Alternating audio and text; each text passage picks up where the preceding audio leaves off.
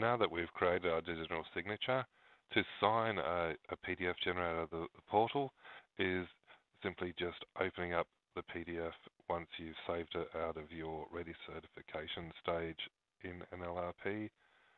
You've saved it to your desktop or your computer or server. You can now open it using Adobe Reader DC. It will actually open locked. You need to actually click the Enable Editing button to be able to sign the PDF.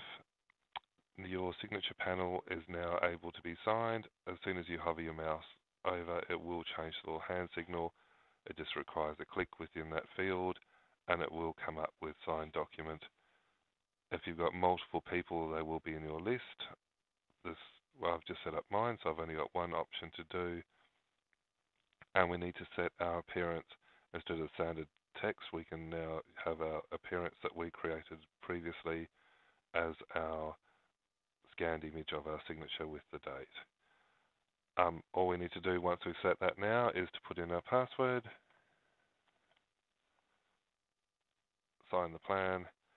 It will prompt you to actually change the name.